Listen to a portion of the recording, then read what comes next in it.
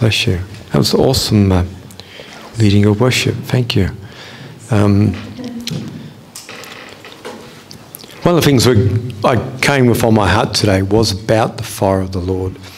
And in essence, giving you the tagline, often in the church, because we've had so little of the fire of God for empowerment, we have majored on the fire of God for removing the dross. We have focused on our humanity rather than on his glory. And there are two fires that fall on us as Christians. There's the fire that burns the dross, the work that conforms us to the image of Jesus.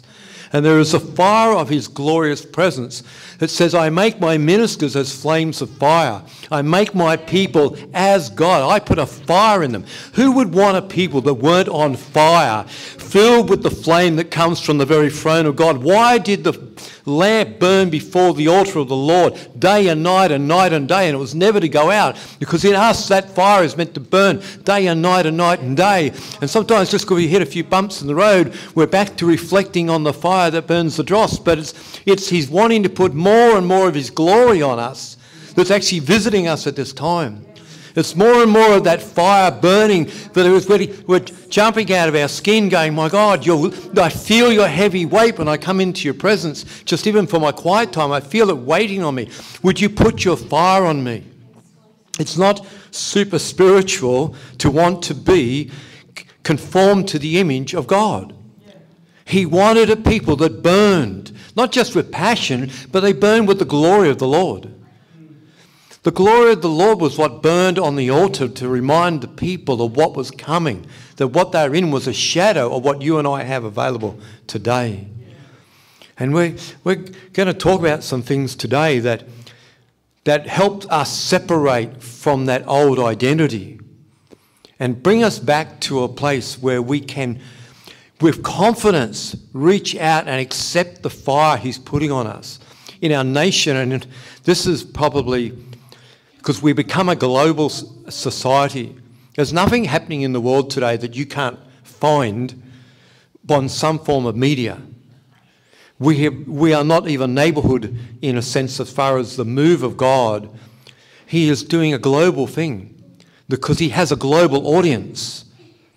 When you looked at the nation of Israel, it was a tribal thing that was happening because that was the one tribe that was listening. And then he poured out his Spirit on the day of Pentecost and immediately infected the many nations that were there on the day of Pentecost. And he said, this is how you'll know that my Spirit's been poured out, because people from all different nations will hear the Lord speak as one language to their heart, because they'd be filled with the Holy Spirit, and no longer would a man teach them, but the Holy Spirit would teach them directly, that they would know the Lord. This is how we know it's been poured out, that the nations were touched. But now we live in a global society. And his move, everywhere we look right now, and many times people would say, oh, we've never seen this before, but we literally haven't. Literally every country in the world is quaking with uncertainty as many are trying to orchestrate things for their outcomes. The devil's orchestrating. In Australia, we have a government the closest to communism and socialism that we've ever had. We are the generation, my age, my parents' age, above me, they fought that coming into this nation. Now they're legislating socialism and a blend with socialism, Marxism and communism into the laws that are going into our nation because it's a global agenda. You will own nothing. Anyone heard that one going around? But we'll own it all. But you won't be happy, they will, because they want it. You're just in the way of what they want. And the agendas are so brazen, they're so out there. And why would God want... I won't get ahead. But at this time, we are in transition. Yes. What is God wanting to reveal in transition but the glory of the Lord? There's a scripture we quote, and if you look at the Lord of the Breakthrough in detail, you understand when he talks about the Lord of the Breakthrough, it actually is this image of wave after wave after wave thunderously coming in until everything in front of it just breaks and smashes and moves. Imagine an old log jam, the bottom of a dam after a flood. Wave after wave after wave of flood hits that and smashes that. That's the Lord of the breakthrough, that which stands in God's way. That which says, oh, well, I'm going to defy the living God because it's in the image of Lucifer. He said, well, I'll rise up my seat above his. Everything that's trying to rise itself up and establish their seat over the nations right now, God is getting ready to roll out a move of his Spirit that is going to blow that. Because he said, my kingdom will keep increasing in glory and power and word and deed and miracles and healings and governance and reformation of society. At the same time the enemy will be building theirs, I will be building mine. We're looking for a total absence. It's not scriptural. It says 2 kingdoms will fight and one will win. But he's pouring out his Spirit far and beyond what we've ever asked or thought or perceived. And literally the nations, literally that scripture, many have quoted it before, but like it's never been more real than it's been today. Why do the nations discuss together how they might pull down the Lord? What futile thoughts have they got? Is written in Psalms. How incompetent would they be at dismissing the Lord of hosts, who've created everything and whose kingdom is coming, ready or not, and is here now even. So we're in such a period of transition. And if you've been around a long time, and I'm young, but I have been around a long time in the church. I have been saved, coming out for 45 years. So I was saved at 18. I really loved the story about the motorbike thing. The night that I got saved, I was on drugs and drunk, and I locked myself in. I was at my mate's 18th birthday party, and I locked myself. God had been moving on me, visiting me. I was having dreams before I ever got saved. I said, why would I be riding around on my motorbike preaching the gospel? Who would do that? But sure enough, I got saved, and in a great, glorious place. I locked myself in their toilet, knelt down on the floor and gave my life to the Lord. And from that, I said, I need to get out of here because it was just a party that I shouldn't be at. And I rode home. I had no intention of riding home that night. And I remember going over the bridge, and there was a couple of really great bends I used to love to get into. And as I got into the bends, I did not have control of the bike. God was getting me home safely. So I really relate to that. So that was my first, I was only a few hours saved. And God's riding the bike home because I was incapable. But I was saved in the lead up and as the charismatic era was rolling out, when traditional religion was being rolled over as irrelevant with the 60s and the free love and how relevant was the previous generation and the putting down of all the social morals that held our society in strong fabric. As that was coming, God poured out a move of his Spirit, which we call the charismatic era, because the gifts of the Holy Spirit and the person of the Holy Spirit was restored to the church. That ushered in a transition that took us decades to come to grips with. God in a day can do something that we take decades to catch up on, because he is always so deep, so much further down. He's gone so much further in preparing a way for us than we can comprehend or think. The Lord says, my ways are greater than your ways. My thoughts are beyond the reach of your thoughts. But to those who pursue, he said, I will unpack those things. So when we moved into the charismatic era, we didn't know what we got. And people were being saved and had a home group, a church group, then it was a whole group, and then next thing they were a pastor 6 months after getting saved. Because the churches in the tradition at the time would not come on the move of God. They stayed, most part, the pastors, the ministers in those days, they stayed where they were. So God used those people. But who went and saw the movie The Jesus Revolution? Who saw that with the outpouring of the Holy Spirit on people that had no foundation in their life was lost, like the net had holes in it, because God had to work with the people that gave their life to him, and they were passionate and they were sincere. But I saw most of the people that put their hands up as pastors, they crashed. Within 3 years, most were no longer. Because God did not have a people that were prepared, but he still wanted to pour out his Spirit. We've had 40 years. They count it as 50 now if you look at the origin in the movie. 50 years since the pouring out of the charismatic move. The most significant move that went global that's been recorded up to this time. More people came into the Holy Spirit and the knowledge of the Holy Spirit than any other time. And now you and I, a lot of people in this room, not all, but we've had decades of preparation. We are not broken nets anymore. We're not just mended nets. We are reformed in the image of Christ's nets, able to carry his glory, able to be representative of the glory of the Lord, what it really is to be a Christian, what it really is to carry his power, what it really is to be filled with the Holy Spirit, what it really is to know that you know that you know who you are, that you are his beloved. You know what it's like. You've been through the flood. You've been through the fire. You've been through the refining. And as many people say today, you are not about to retire. You're about to refire. Because it is not age.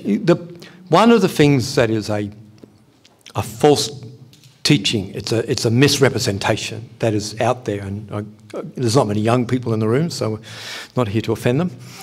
As in, there's not too many of us under 30 in the room. But this teaching where, all you oldies, you need to step aside. This is the young people's move now. It's their time. Well, that is totally unscriptural. You asked a Jewish family what that looks like, they would absolutely reject it. Because when the generations are still together and give honour to one another in your distinction, that is where the presence and the favour of the Lord falls. To separate one group, to preference any group, be it a nationality, be it a generation, be it a certain background, be it a certain wealth, anything. Any separation in the house of God is an abomination to God. We can read it all in the New Testament. When the wealthy got a better seat, when the poor weren't fed, when we discriminated against a certain racial background, it was never, ever, ever reflected a standard God raised, and he always addressed it. To say that this generation, in general, those of us who have been around for a while, would step back to make room for another generation and to bow out without putting in the wisdom, the wealth, the support, the prayers, the finances, the energy that we have gained in being in his hands for so long, is false. And although we want to see our children exceed the things that we achieved, it is a cop-out to step back and not step up. It's backing away from what God is about to do. And I've got some friends. I'm quite shocked. These are very mature Christians, and I visited them with them. It's in the last couple of years. But basically, in that year, Jesus is coming back in October. It's like all the words around the world are coming around. Jesus, the gospel's gone to every country, every nation. I said, no, it's never gone to every... when they do the analysis of every tongue and nation, the literal words was tribal group. And there's still something like 4,700 different distinct groups of people that have never been reached in the earth. Like if you looked at, say, the Islamic culture within a particular nation, those people have a different set of beliefs and a different way they do their lives, and that is a distinct people group. So it's not, and so if we said the Gypsies, no matter which country they're in, they would be within that country a distinct people group that have got to be reached. To simply say we knocked on the door in Italy and that covers the whole nation, no. But they were saying, no, just, and these are mature Christians of decades. And basically, no, we're sitting back now, we're just waiting for the free ride out. This kind of stuff is getting around. And I know it's not being taught in here. Suzette will never let a day go by. Bless you, Suzette. Never let a day go by that we didn't fire up to be all that we could be in God, for God, and with God. But we want to come into that fire. And so one of the things I want to share with you, there is a structure to this, that proximity will often determine our revelation. Proximity in terms of where God puts us at a certain place at a certain time with a certain people. And we have different aspects to our life. I'm not just talking about your workplace or your home. You know, I'm saying God puts you in proximity in order to bring to you understanding that you could not get unless you're in proximity to that particular people, situation, whatever it might be. Some examples of where even good-meaning people who have gone and said, well, I just don't feel that they're welcoming me here, whether it be a workplace, whether it be the church, whether it be the group, your social group. And then we've packed up our bags and we've gone somewhere else. We've relocated ourselves. And we've not realised that in doing so, we actually forfeit the grace that was being offered to us to come into transformation through the contact with those people. And sometimes even in our biggest challenges, God is not willing to budge on this issue. So I think of Elijah. He left the city, went to the mountains to seek God. And he's down and testified. He called down the drought. He called down the judgment on the government at the time. He called down all those things. And then he got the death threat and he ran out of town and he ran up the hill and he put himself before the Lord, and the Lord came past in this form and that form and all those other things. And God spoke to him and said, let's just cut straight to it, Elijah. You're a fairly mature bloke. What are you doing here? This is not your place of proximity. Get down from this mountain and go back to the people. Why are you here? Did you think you needed to leave your assignment to hear from me about continuing your assignment just because your assignment got hot?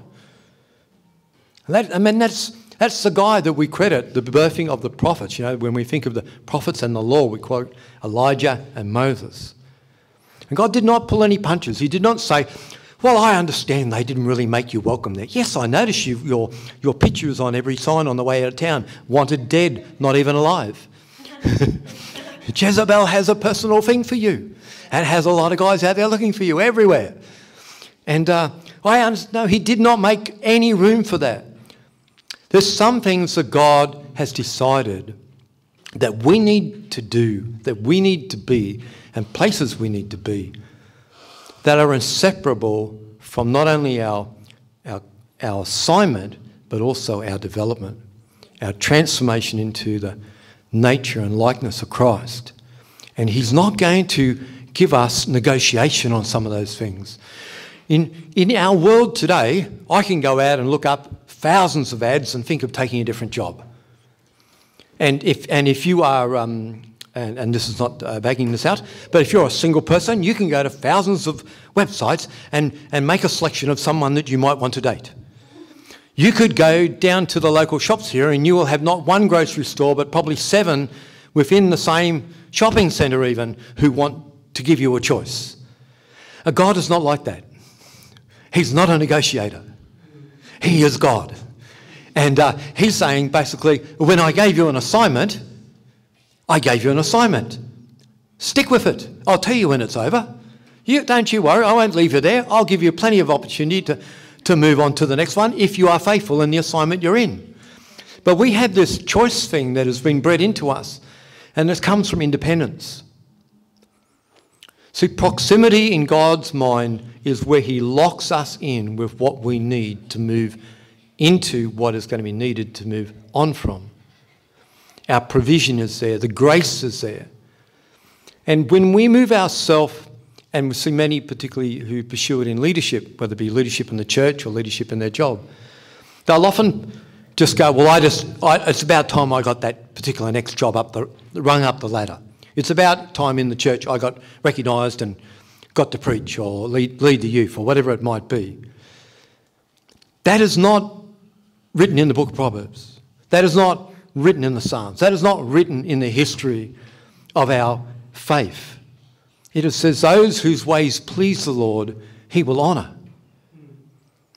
You see a man who's good at what he does, or a woman that's good at what they do, as in they have the touch of God on them, and they're developing something being developed into something in God's hand. That person will not stand before fools, but will go before kings, is the promise from God.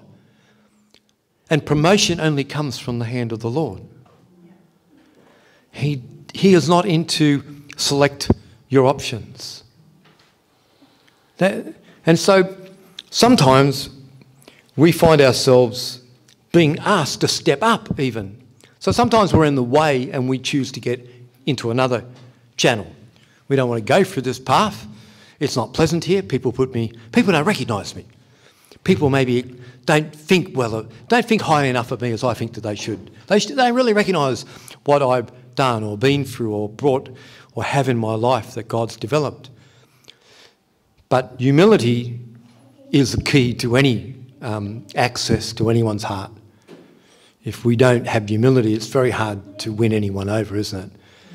And God is using those day-to-day events in order to build humility in our life. Saul was a guy who didn't aspire to being king. This is King Saul. He didn't go out there and go, just want to let you know, God, when you're choosing the next king, just look over here. I've been thinking about it. Oh, yes, I'll take the job. No, when they came looking for Saul, he was hiding in the baggage. Like the baggage is at the back. It's probably the last thing you pass before you hit the latrines out the back. He's getting as far away as possible. He says, I just want to make sure, even though Samuel prophesied over me, I don't want this job. At that point in time, he was quite humble. At that point in time, he couldn't believe that God picked him. And he was placed into the calling by Samuel, who anointed him first privately and then publicly as the next king. And he was put into proximity with Samuel. If he needed to know something, there was one person who was the judge at that time, and that was Samuel. And we see this almost separation between faith and government, even in this first kingship in the nation of Israel, where Saul took his own counsel instead of going back to the place where he received the anointing from, and honoured that by staying in intimate fellowship with Samuel. And if he had stayed in fellowship with Samuel and said, I know nothing about leading a people. You've anointed me. You put something on me. I see the nation follows you before they followed me. How about you train me how to be a man to be followed? Well, what would be the history of Saul if that had been the case? Sometimes God says to us, I think of an example in my life, and some of they're mostly in messy situations. You know, the most promotions that have been offered to me was when it's also messy and they're going, you haven't moved quickly enough, we'll grab you. Or so it might seem on the natural level. But I remember in one of the first churches I was in, there was a pastor who I greatly respected. He was actually known as one of the original ministers in the charismatic move, Pastor Gordon Gibbs. This is in New South Wales. And he actually has quite a legacy that he developed, quite a man of faith. And I was attending a small group church that he had, and he came up to me and said, I would like you to lead worship. And he had a lady who was a professional singer, and her husband was on the keyboards. And I'm going, they are class A, I'm class unknown. Why would you want me there? He said, well, I have my reasons. And, you know, he was a wise guy. He didn't share with, you know, early 20-year-old something, Jeff. I go, okay, all right, well, okay. Did you tell her about this? Because she seems to be the leader at the moment. He said, yeah, I've told her she's going to make some room for you to start leading some songs.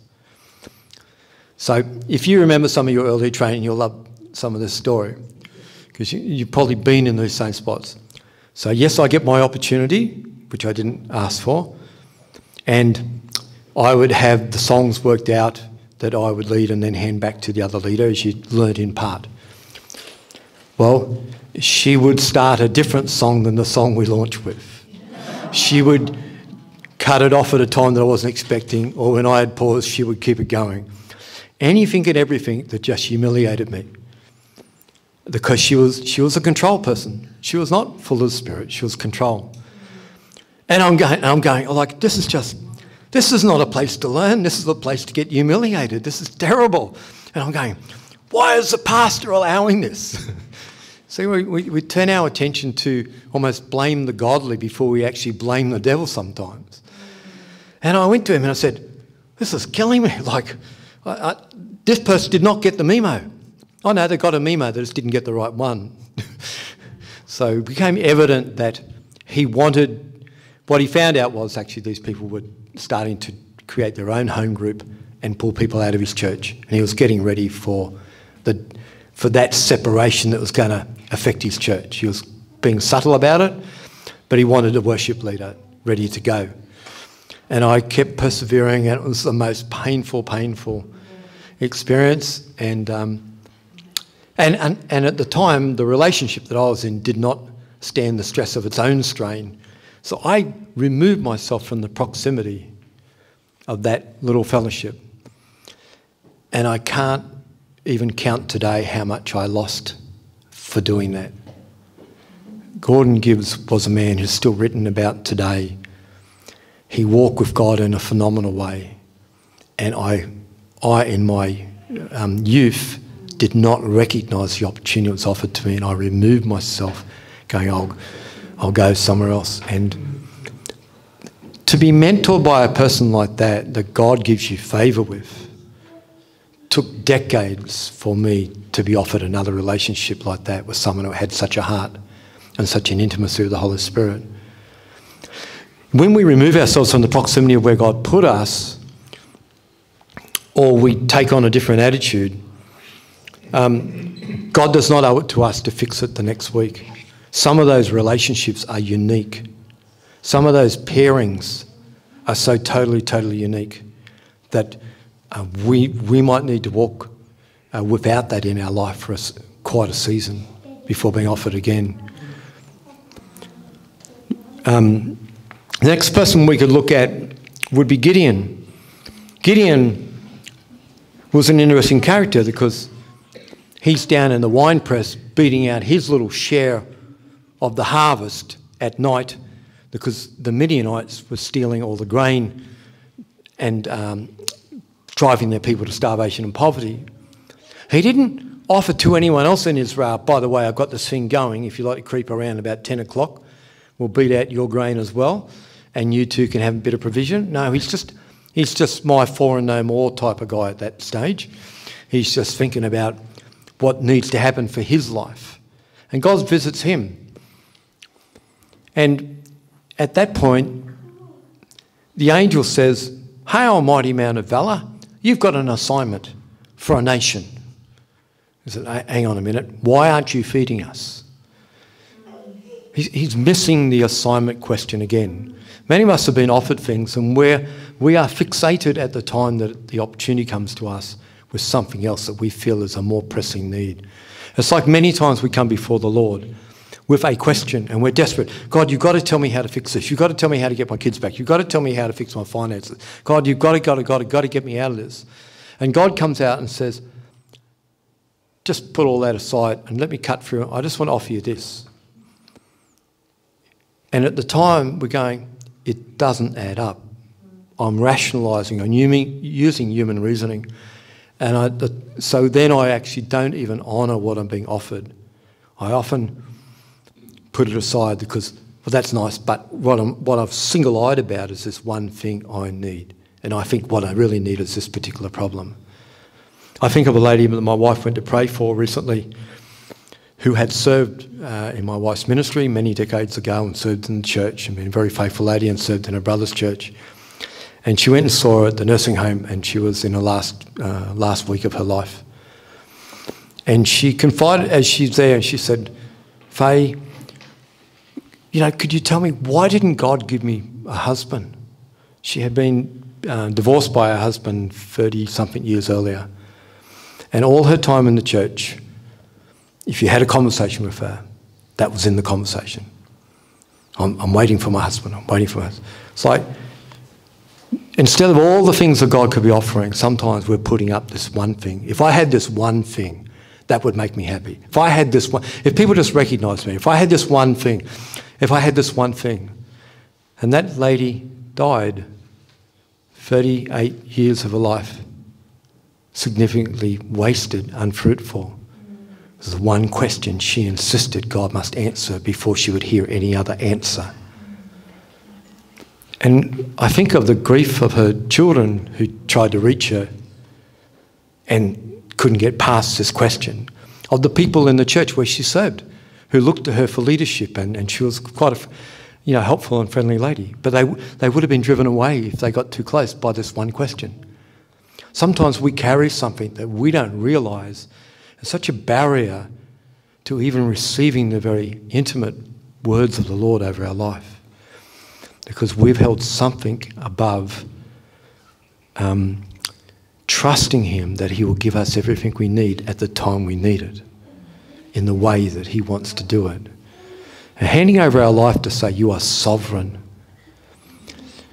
We love to quote sovereignty when our nation's out of control.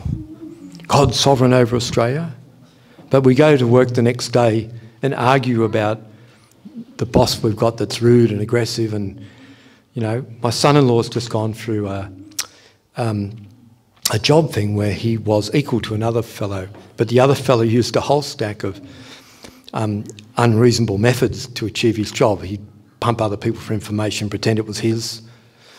When he got to present to his managers above him, he would call meetings and not turn up at them, or he'd call meetings and let no one else talk. And eventually the business offered both of them to apply for a particular role, and they gave it to the other guy.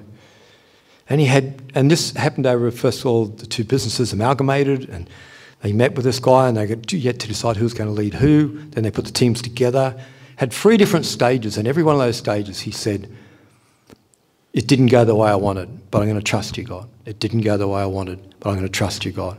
And this is that's 8 or 10 hours a day for those that are retired.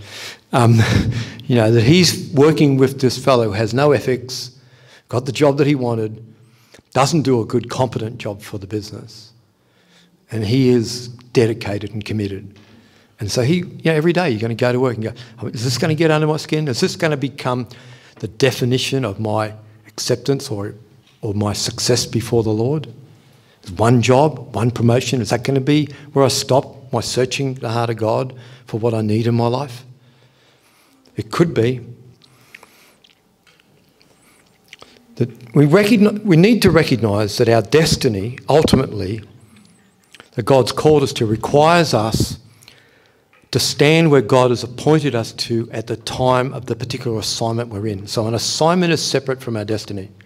So right now, my assignment is a particular job I have. And with the work the Lord has done in my life over many, I'm a very slow learner, many decades. My boss is a young man, he's 34 years of age. His father and mother still work in the business. He's a second generation. He's now the managing director. And he literally calls me his work dad. My job, most of my time, is just to counsel him in how to build that business.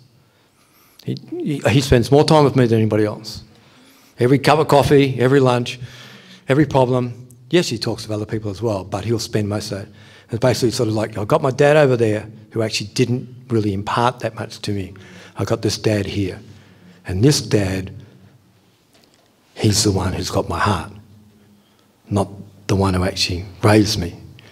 That's my assignment. Now, if I remove myself from that assignment, no matter how well the next offer might be, or might be more convenient, I currently travel 2.5 hours a day commuting to and from work. If I remove myself from that against support, what would be the impact? It's quite humbling to have someone go and say, you're not just an old dude, but you're my work dad. Yeah. God to give my generation access to the next generation, and together he and I are changing the culture of a business. That to me is what we're all looking for in the church. That together with the other generation, we are together. The wisdom, the experience, along with the strength of the young, the zeal. He's got a lot more energy than me, of course. But I need to recognise that's my current assignment. My destiny is to do that on a larger scale. But I'll never get to my destiny unless I complete my assignment. I'll never get to hear the wisdom of God's path for me unless I submit to this assignment with my whole heart. I'm not looking for options. I'm not looking for, well, how long am I going to be here, God? I mean, I have been that in the past. I'm not saying I'm that phlegmatic personality. I'm actually more of your choleric, make it happen personality. But in this, you come to rest because you're there where God's got you and there's grace.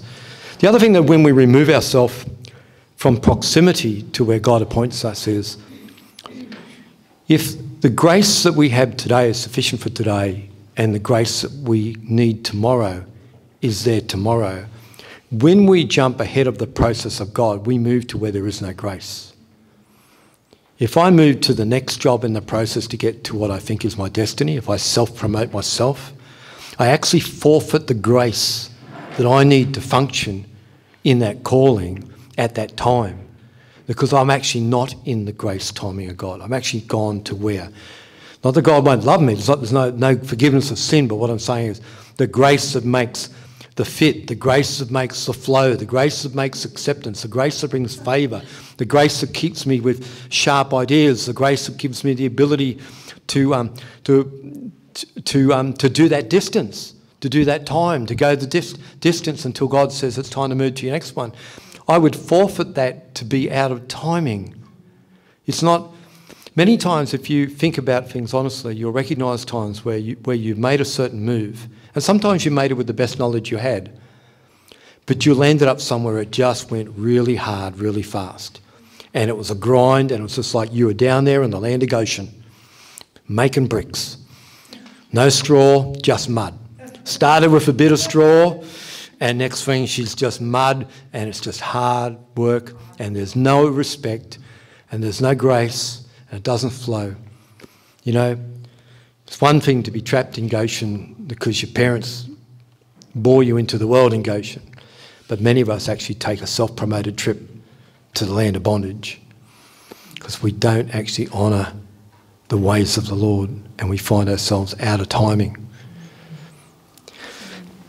It's a phenomenal concept, and it has multiple generational impacts on what you and I do with what we're called to do, because we are not an island.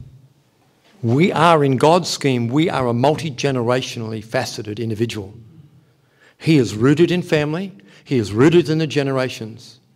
In fact, one of the greatest judgments of the Old Testament on individuals and on leaders was when they did not want to raise up and invest in the next generation.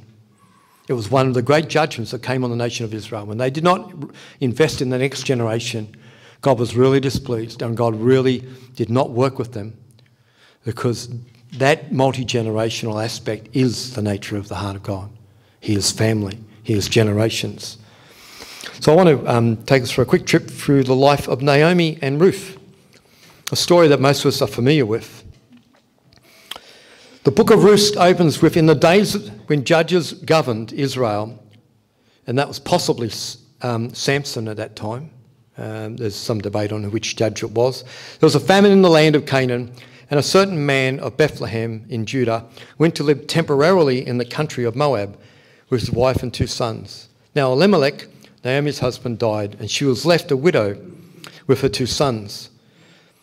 And then in verse 4 of Ruth chapter 1, it says, they took wives from Moabite women.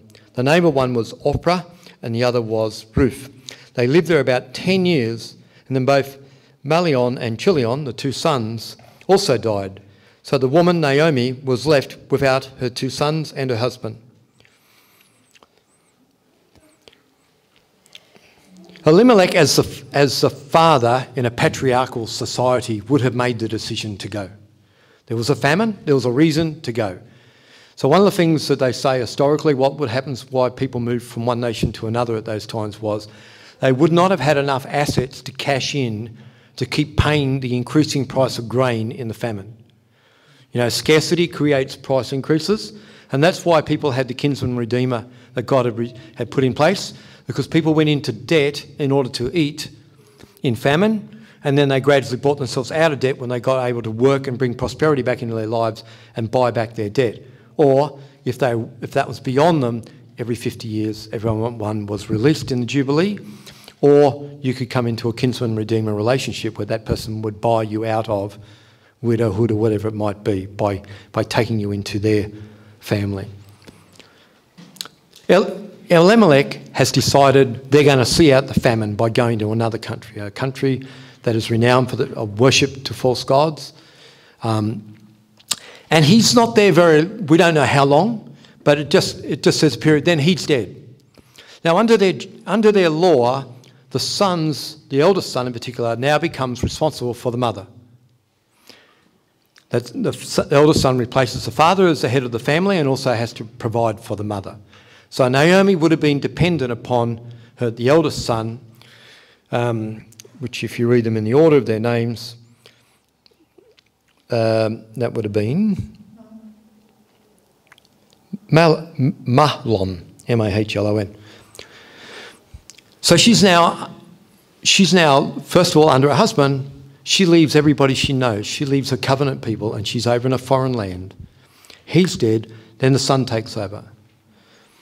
The two sons make a decision out of what has been ingrained into them by their father. They too look at the moment in need and go, well, not much is going to change. We're here. We'll just take local wives. We won't honour the word of the Lord in the Torah and not marry foreign wives. We won't wait for that. We're old enough. And we're not going to go back. We're just going to live here forever.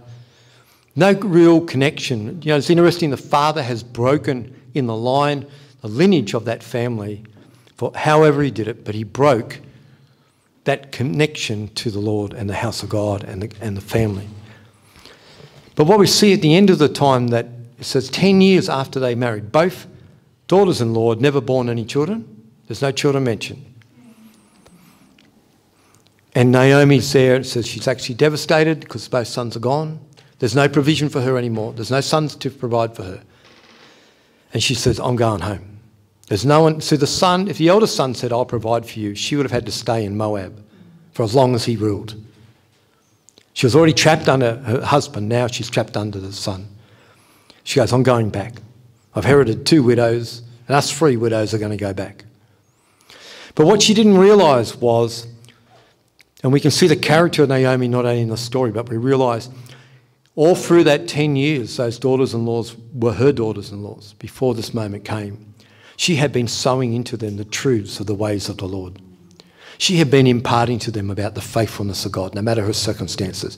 She had witnessed over and over again to what it's like to be in covenant, to not be under false gods, but to be in covenant with the living God. She had imparted so much to these women that even she got a shock when she said, as she started to start the journey home, she said, no, it's a wrong decision.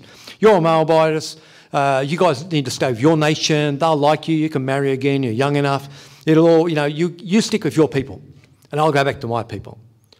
And Ruth has this interaction with her. It says, not on your life. In the bundle of life, my bundle of life is in your bundle of life. Your people will be my people. Your country will be my country. Your destiny will be my destiny. I will not let go of what you put into me. You put covenant relationship into me. I want it. I'm staying in proximity to you, Naomi. I'm not going anywhere. I'm staying in proximity. And we know the rest of the story, that as Ruth trusts Naomi, the Lord puts Ruth in proximity to Jabez. And then again, Naomi, who has the ability to hear the wisdom of God, says, hang on a minute, God's at work here. This is what you need to do. And then we get the outcome. It's interesting, even in the lineage of this, we know that Ruth ultimately became the great-grandmother of David. So when she went into captivity, they were in the time of Judges. David was the second monarch. The name of the children, the son born to Ruth and Boaz was Obed, which means worshipper. Then we get an interesting name for Jesse. We know David's father was Jesse. And the meaning of his name is the Lord exists. And we know that when Samuel came to Jesse's house and asked to see all the sons, Jesse spoke so lowly of David that he didn't even consider bringing him before Samuel. And even David said in the Psalms, I'm the illegitimate son, so my father's my father, but the wife was something else. And that's what that verse was. I'm an illegitimate, born in sin. Wasn't he was saying that God hated him? He was saying that the father's name was the Lord exists, Jesse. About as good as Elimelech. Yeah, God exists, but I'm not going to follow him. I'm not going to let him make my decisions for me. I'm not going to stake my life on trusting his covenant. And we see that in the very behaviour of Jesse towards David. And we see nothing where Jesse celebrated. Neither did any of the sons celebrate David's accomplishments. The Lord exists, yeah, but I'm not changing anything. I don't expect anything. I'm just going to do what I always did. But out of that, though, came David, meaning beloved of God. You and I go through seasons where we're looking for good things to come out of bad situations. But if we keep our eyes only on the situation, we start to only expect that the only thing that's going to come out of the situation that'll fix it is our own efforts. And we remove ourselves from proximity to where God has placed us. Naomi would not have fought for that first 10, 15 years that she was in Moab, that anything good could come out of this. In fact, she came back to her family and said, I've actually got pretty bitter out of this. So she must have had a better season in her life before the two sons died, where she was imparting into Ruth and made such a big impact on Ruth's life. But she had to deal with her own bitterness to recognise that God actually, once she got back in proximity with her own people and restored herself back there, everything and more happened in her life to the point it says when Ruth bore Obed, it was Naomi holding the child on her lap. It was Naomi, all the wives, the mothers coming around. Naomi, Naomi, look what God has done for you. Naomi was the heroine of the story, but spent a lot of time in captivity. You and I sometimes leave ourselves in places we shouldn't longer than we need to. We over-empower other people to have decisions over us. Well, I'll go when this person says this, or when, I know people even want to come to the lucky dip of the prophet. Oh, well, I've got this big decision to make, prophet. Since when does a prophet take away your personal responsibility to hear from God for your life? That's a dangerous dice to roll, because it is. Because God says, you put anything before me, it's idolatry, even if it's one of my gifts. It says, but the prophecy works by love, and love embraces truth. So, we should be looking for the word of the Lord to be already in our heart. We're looking for the truth to be confirmed by the love that comes to us through the word we receive. So there's a big transition there sometimes. So why are we talking about proximity? So I feel that in preparing for today, the Lord has a number of us here. There are places you can think back to. And I had a dream early Saturday morning that brought this to me, that there are people in our past that offended us greatly or were used to tell us that we would never be welcome at the table. Whether that table was in our job, in our acceptance, our social settings, skill sets, family. These judgments that we are disqualified by these voices bring to us, when you believe them, when we take them to heart, we feel, if we feel that cuts to the quick, they take away our prosperity, they take away our sense of favour. They bring poverty to our life, poverty of spirit, poverty of finances, because we'll make bad decisions if we operate under that kind of judgment. It will rob every aspect of your life, your relationships, your finances.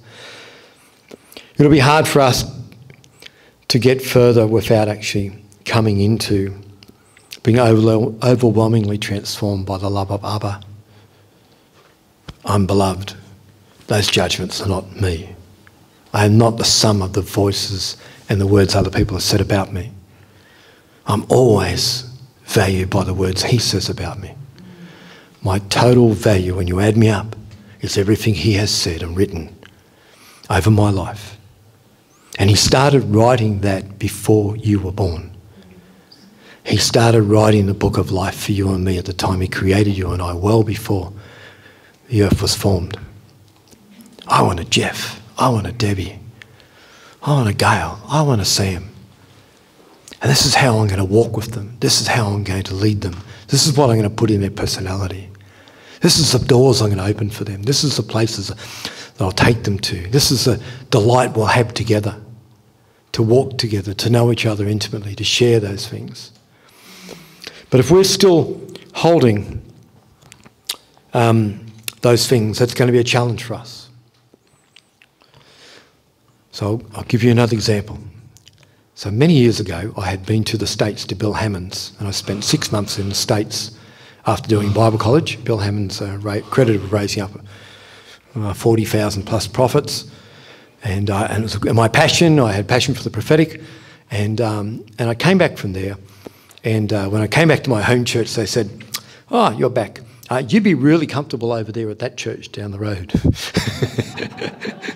While I'd been gone, the senior pastor had to take over a higher leadership position in the church, and the associate pastor had become the pastor.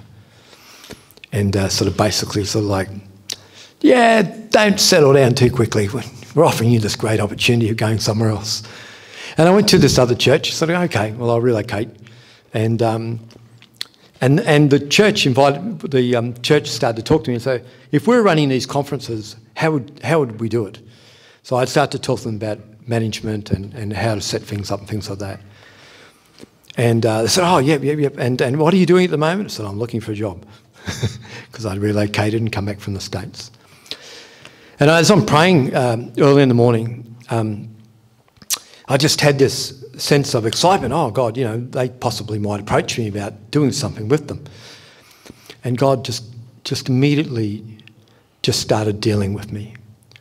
And he said, "I want you to stop holding me to ransom." Hang on a minute. How do I hold you to ransom? He said, "You have expectations of what I'm going to give you because of what you've been through." Because I've been praying this out loud in my prayer time as I was walking, wandering up my little tiny balcony in this very old flat. And okay, yeah, God, I went through that and just looking for when you're going to give me in a great place. And he said, "We're not going anywhere until you decide and accept I owe you nothing. Everything you went through, you can't hold me to ransom. I owe you nothing, Jeff. You can't walk through this next door until you deal with this. You're not going anywhere. I don't owe you because you sacrificed. Didn't you do it because I sacrificed for you first? I don't owe you because things didn't work well. I don't owe you because people spoke poorly of you or misjudged you. I don't owe you anything, and I'm not going to be held to ransom." And I was just like, the truth of it really hit me. I was shocked because it was my great leverage.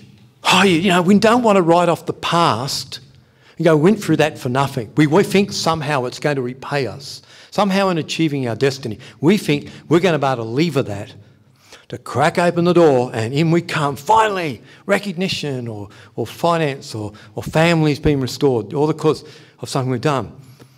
But we have no right to leverage God no matter what we've gone through.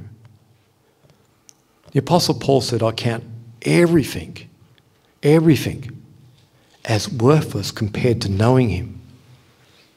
He said, if I was to receive a reward, it would be only at his discretion. He disassociated all sense of reward and earn and deserve. Earn and deserve is the basis of religion. Earn and deserve is the basis of an unequal relationship. We are in an unequal relationship with God. He has done everything for us, and we have literally got not much to give him back other than our lives and our worship and our service. It's an unequal relationship. And he says to us, "I have balanced the scales by grace. You don't need to come to me with a sense of false humility because you owe me. But don't you dare tell me I owe you. And as God dealt with me, I was pretty shocked because I must admit, I stood there and I go, if this is God, and it is, what have I got left to but open it? What have I got left that I can make life happen with? That was my bargaining chip. That was my leverage. That's how broken a mentality that was. That I would think, this gives me some surety of what the future might look like. Because I can say, oh, this, I've got this. And I was in this dream, I was surrounded by a person who in his mind, I was never going to qualify as being anyone of worth to him. He was a generation above me, and he was an elder on the church, and he was a father of the daughter that I was dating, and everything about his life, that he pulled himself up from the western suburbs to live in St Ives, and it's like, you just don't think you're going to get anywhere. I was dirt coming to visit the house. I was dirt when I visited the church. And God was just reminding me, sort of like, every time you look for affirmation in a person, you will not only be disappointed, but you're going to come under manipulation, even if only just by yourself. Because any time we have someone's acceptance rise up above the acceptance of Jesus, we are on unsure, dangerous ground. Because if they give you that acceptance, then you owe them your loyalty. And Paul said, owe no man nothing but to love. And love does not control. It doesn't owe. It doesn't add up stuff. It doesn't weigh it in. He said, owe no one nothing except to love them in a godly way. And so as as God was unpacking this dream to me, a lot of what he was bringing this person back, it is the dream I had on Saturday morning. He was talking to me about people and this message. And some of us have got people in our life that really were, in our mind, door stoppers for us. They stood in front of something that we felt we should have been allowed to pass into, something we felt should have come our way. Whether it be a former spouse, a former employer, a former church leader. Many of us have, church is a very political place, unfortunately, if it's not led by the Lord. And there's many conditions and hoops you have to jump through to succeed in a lot of places. But if today, as we're going to look to the Lord, I really want to challenge us to be honest with ourselves, to the voice of the Lord. I believe he's going to speak to us. He's going to nail for us what we, like me, did not see even needed nailing. I thought it was something to boast about. And he brought me right down. It says, not only is it not worth boasting about, but it's actually quite offensive that you would try to hold me to ransom, Jeff. You would say, I owe you. And that was not a pleasant encounter, but it did turn my life around. See, repentance is to change the way we think. And when we do not think and value things as God values them, we are prone to even offend him with our rational, earthly thinking it's based upon getting ahead or getting something we need. And it's not godly. But today he's giving us an opportunity to take it to heart and to seek him and say, is there something, Lord, that you want us to deal with? So we're going to just have a time of a song that I'm just going to play in the background. I want to read you some of the words of this song. This is by Jason Upton. It's called In the Silence. The power of silence before the Lord is like one of the biggest hammer weapons you could pull out. When we can still ourselves, and we know how, with maturity and regularity, but to put ourselves in a position where all I'm aware of is the heavy weight of his presence. And I am just in awe that he's there. It's transformationally powerful to any and every situation. And in a lot of ways in our Pentecostal history, and our desire to be the happy holy rollers and to express our faith, we have lost the silence. So the words of this song, which I'll play in a moment. I'm tired of telling you, you have all of me, when I know you really don't. I'm tired of telling you, I'll follow you wherever, when I know I really won't. Because I'd rather stand here speechless, with no great words to say, if in my silence is more truthful, and my ears can hear how to walk in your way. In the silence you are speaking, in the quiet I can feel your fire, and it's burning, burning deeply, burning all that is in me that you desire to be silent. We were talking before about the fire, and we were singing about the fire, that there is a fire that burns the dross. There's rubbish. We could give it some really unfiltered names.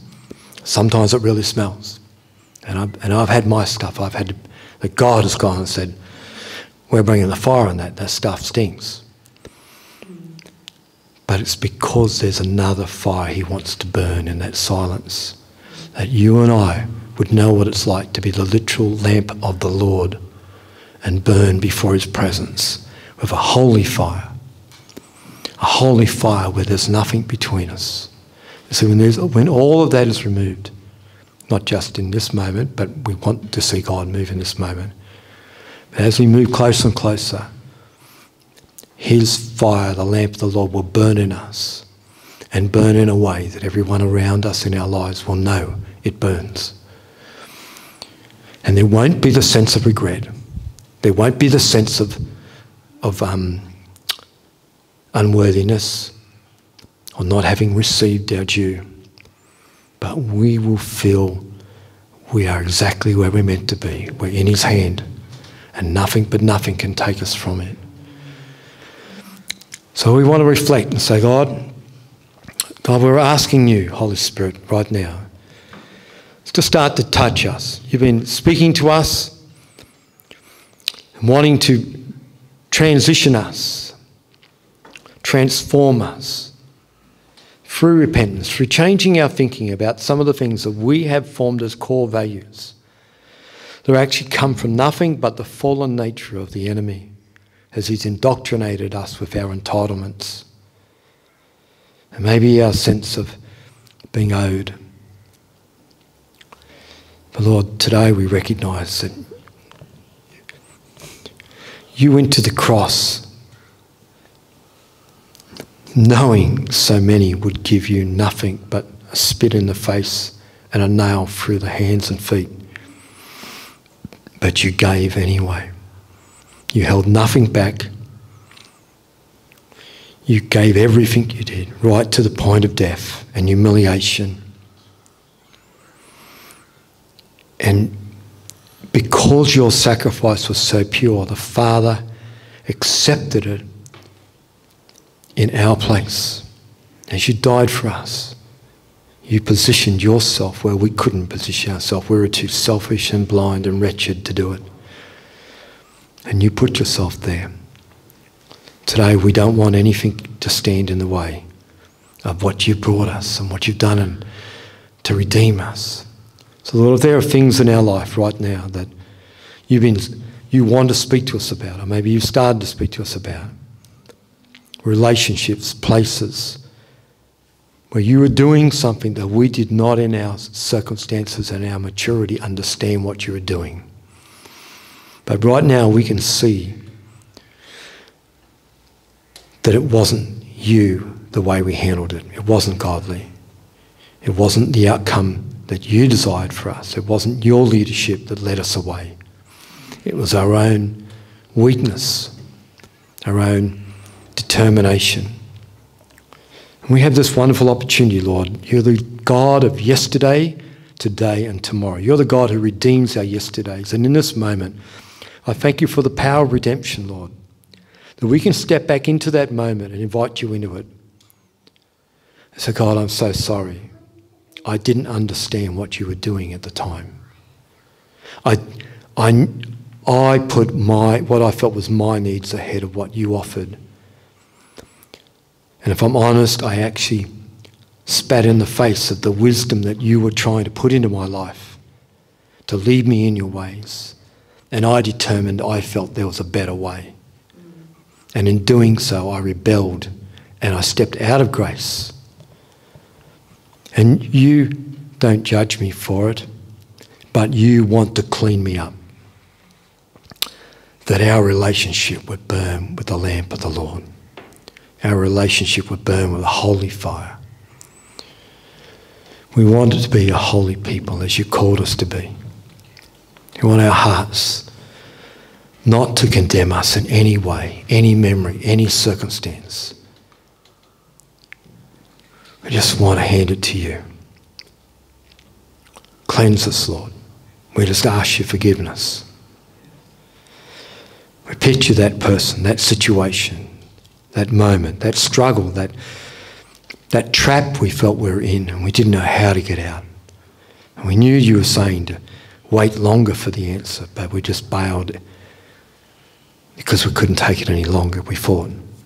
But you had a plan. You're not a God who abandons us. And maybe for some of us that's what we felt. Maybe that's where we were. Rejection ruled our life. Because it's what put us on the other side of the cross. And maybe we say, well, that's all I had at the time. Well, this is the time to bring that before him. So God, redeem this. Redeem the years the locust and the cankerworm have eaten off my life. Redeem those years. Cause me to be a fruitful bough that breaks out over the wall. Let me go beyond where I am today. Some of you have capped out your expectation of what life looks like from here. And if you've been living with a devourer like this in your life, it will cause you to feel capped out. But God says when things are put into right order, we will bountifully become more and more fruitful and break out over the wall. He's wanting to break out in our life. He's wanting to bring us into the plans and purposes he has for us, to break us out of where we are. And in dealing with these issues, he is coming in with his grace, saying, I'm going to break you out of that devouring thing. Because unforgiveness and selfishness and feeling abandoned are devourers. There's nothing they can add to us, only take away.